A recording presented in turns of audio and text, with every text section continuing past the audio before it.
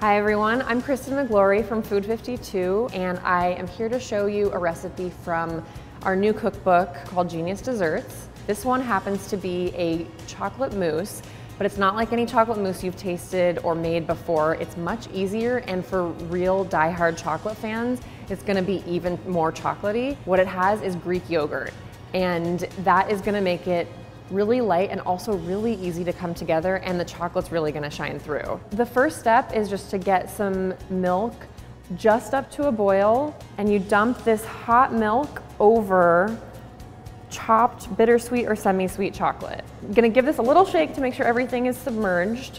So this just needs to sit and do its melting thing on its own undisturbed for 2 minutes. So I'll be right back and mix it all up. So it's been 2 minutes. I'm just gonna mix this melty chocolate with our hot milk into a smooth ganache. This is a pretty basic thing you do when you're making ganache. Any chocolate ganache is going to be chopped chocolate and cream or milk, and the proportion of it will determine how runny or how thick your ganache will be. You can have anything from like a chocolate truffle to a runny, drippy, delicious chocolate glaze. So this is all coming together nicely, nice and glossy. Our chocolate bits are all melted. And now we just get our Greek yogurt. This is just gonna be folded in to lighten your chocolate ganache. Stirring lightly, you're kind of gliding your spatula through the middle and down along the bottom and just kind of folding it back over itself. And you can see these streaks melting into each other. It's kind of pretty. You could just leave it streaky like this, but it'll look more like chocolate mousse if you just keep going until it's an even, creamy chocolate. You could make this basic chocolate mousse and leave it just as is, but Maria Speck's version has you add a little bit of Grand Marnier, and she also tops it with orange marmalade, but you could do whatever you want. You could add a different liqueur.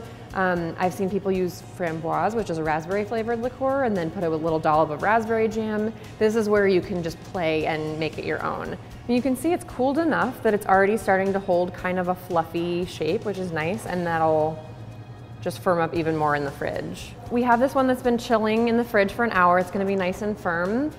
And we don't have the orange marmalade that Maria serves it with, but as I was saying, you can riff and do whatever you want.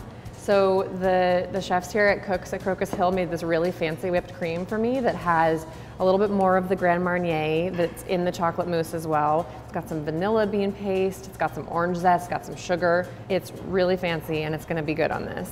So that's how you make Greek yogurt chocolate mousse. It's a whole lot easier than making the traditional French version, and it's much more chocolatey. So I hope you enjoy making it at home.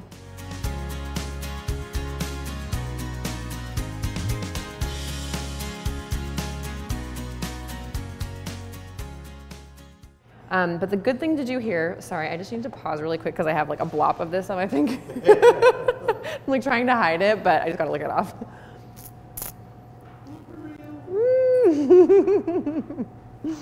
Okay.